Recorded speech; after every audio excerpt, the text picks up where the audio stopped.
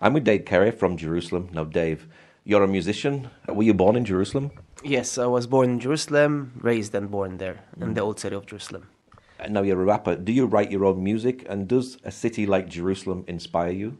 Yes, I do write my own music. I also work with other producers.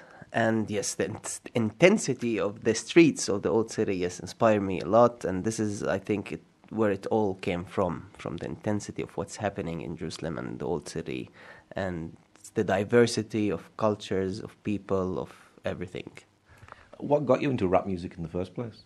You know, I was into music since a very, very young age. Like, I think I started learning music when I was 5 years old, 7 years old. And in the age of, I guess, 11, 10, I just like to hear new music. And I was at school, we started to hear some rap music because it was the cool thing back in the days. It was the new thing of the word. And I got into it, I loved it, I connected to it, talking freely about whatever you want. The rhythm, the beats, the lyrics, the wordplay, everything just touched me and I connected to it. So I grabbed the pen and started writing, rapping. Can rap music influence a generation? Very nice question. Yes, rap music can influence a generation. I think we can see it in the past, in the, maybe if you want to say late 80s, 90s, when it comes to American rap music.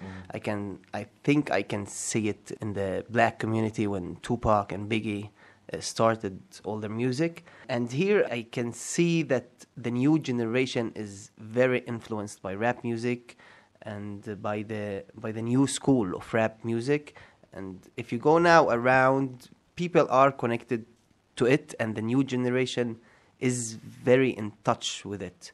And you can hear it in social media, you can see it in social media, you can hear it when you walk around in the streets. The new generation is listening, and rappers are conveying messages to the new generation, whether it's love, it's politics, it's personal issues, anything. I think it's touching the new generation. Is there a big Arab rap scene? A big Arab rap scene, you mean in the Arab world? Yeah. Yes, there is a very big. Actually, it's getting very, very big. I think rap music in the Arab world is finally seeing the light in the last few years. It is very big. If we're talking about here, we can hear a lot of names coming out from Palestine. We can hear a lot of names coming out of Egypt, of Saudi Arabia, what else? Jordan. And it is getting big. And I think, yeah, as I said, it's starting to see the light. Now, which artists inspired you? Which artists inspired me? Well, rock music played a very big aspect in my life. I always loved rap and loved rock music. If you want to say names, it's mostly the people who I grew up listening to, Eminem, Freddie Mercury. Now, you're born in Jerusalem, a holy city. You're born into a Christian family. Does religion inspire you to writing music? Yes, to be honest, religion does inspire me to write my music. I think, I don't know if you want to call it religion. I think it's more the spiritual relationship between me and the Creator and God. And I actually have a song named God. I speak to God and I tell him how much I am connected to him. And then I tell him what I see in reality is contradicting everything he taught us. And then I take the listener to a journey where I go downhill, and then I realize at the end that God's wisdom has to do something with it. So we reach to a point where okay, now I understand why all of this happened. And then I go back to God. When did you record your first album? My first album was recorded in Bethlehem, at RJ Music Production, produced by John Handal. But after the album, by the way, I was on and off for a few years because of some health and personal issues, and I got really back to the scene 2018 with full power, and I'm working very hard since then. I think that album, when I look at it as it is in the past. So now, since 2018, a new Dave has come out, and like I started the new me since 2018, and I think I leveled up. I'm seeing the life in a different point of view, and it's connecting and influencing my music in a different way. So yeah. And did you sign to anybody at all? Yes, in the beginning of the year, I signed to Universal Music MENA. That's this year, yeah, in the beginning of the year. MENA, Universal Music MENA, which is Middle East and North Africa. They're based in Dubai, and they have also offices all around the world. I think everyone knows them. Yeah, I dropped 2 singles with them, and that's it. Must have been exciting just signing with the production team. Yes, signing. Yes. It was a very big thing for me. Yeah.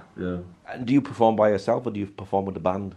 So it depends how much the festival organizers pay. If they're willing to pay for the band, then yes, I bring a band with me. If depends on the budget, depends on the vibe, depends on the mood of the festival. Is it a party? Is it a big festival? What the organizers are looking for, and we act accordingly. Sometimes I do bring the band. Sometimes it's only me and my DJ. Which would you rather sing with, just by yourself or with a band? You know, man, it's a different feeling when you have a band. And even the way I act, I think, on stage and I rap, it's different when it's with a band than it's a DJ. Which do I prefer? I prefer both. But to be honest, I'm more connected to live music. But I can do both, and I love both. What languages do you rap in? I rap in Arabic. Only Arabic. Sometimes when I get crazy on stage, I have like 1 or 2 or 3 songs in English that I just drop only live, depending on the mood of the festival or the party. Sometimes I do few in English, yeah. So you've been doing many different festivals over the years. How has it been for this year with COVID-19? So yeah, not a surprise, just like everyone else, everything was cancelled starting from the beginning of the year. Unfortunately, we had to cancel all the shows that were supposed to be until mid-year, which is until May or June. Not talking about summer and going forward, yeah. Because, man, you know, when we said, like I said this year, I'm going to festivals, and I was so excited at the beginning of the year, and all of a sudden everything got like closed, and everything changed and got cancelled, and yeah, I had to cancel like a lot of shows. At the beginning of the year, like, you know, there's the marathon that happens in Palestine, and some organization asked me to go to some village here and to take some people from a school that's located in that village to do a small rap workshop and just to record a song together and open the marathon with it. And I was so excited for it, and I was excited, and the kids gave me a great energy, and we were just starting, and then I get a phone call. I remember I got the phone call from the school like at 11 p.m. Do not come tomorrow, it is closed and it is dangerous. Yeah. And then that time I knew that, everything was going down. But you know, we always think positively. So greater things to come. Yeah, the negative side is you've lost a lot of these opportunities, performance, but has it given you an opportunity to write more? Maybe you just write about the experiences that you've faced over this last year?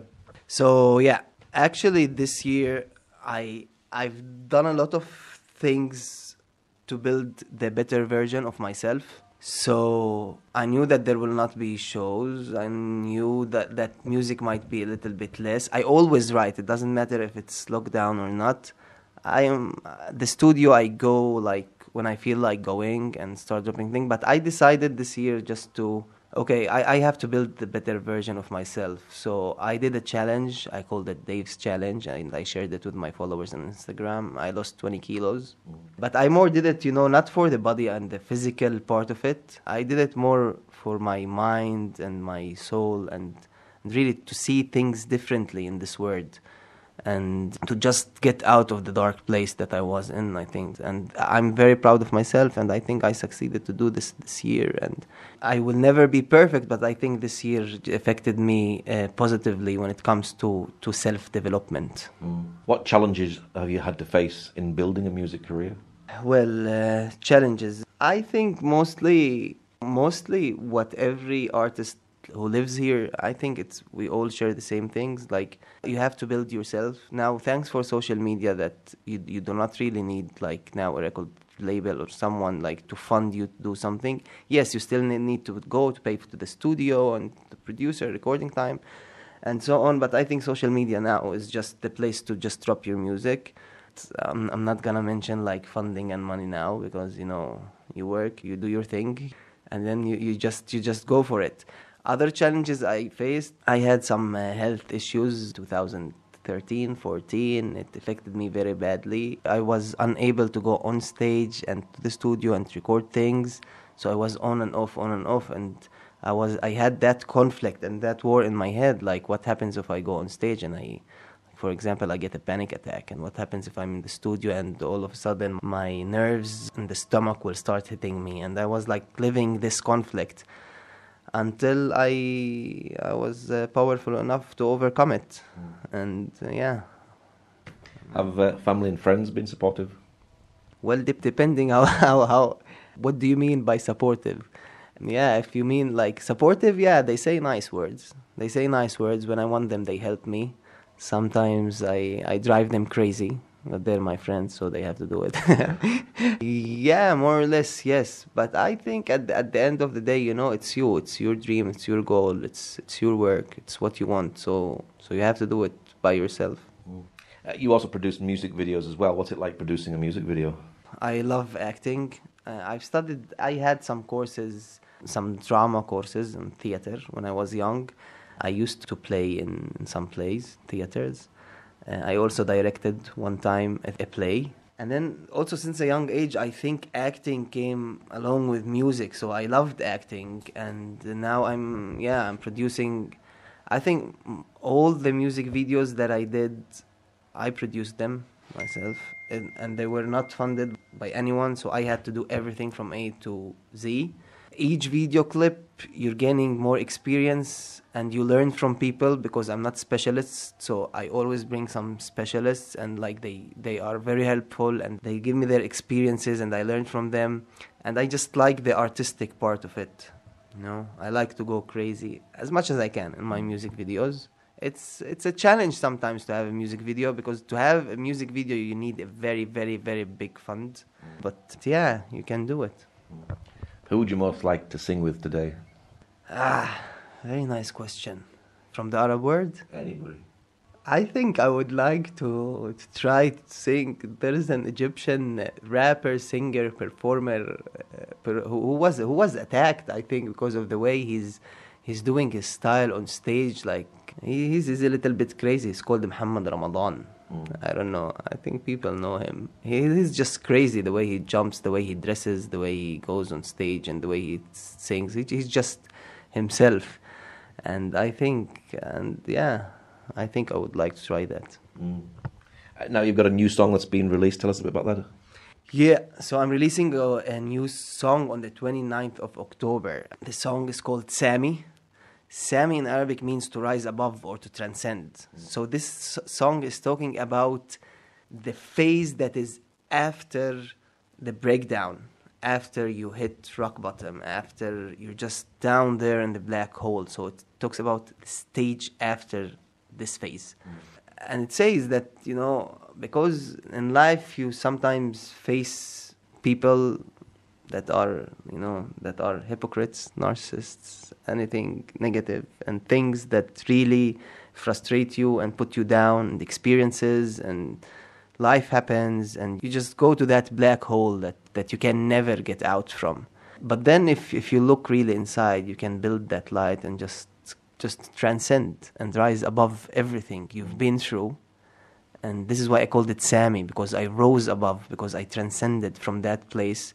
And I just look at that time, and I embrace it. I really embrace it, and I thank it, because that time made me who I am today. So this song is about this. It's dropping with a video clip as well. The video clip also, I think it is very interesting, very artistic.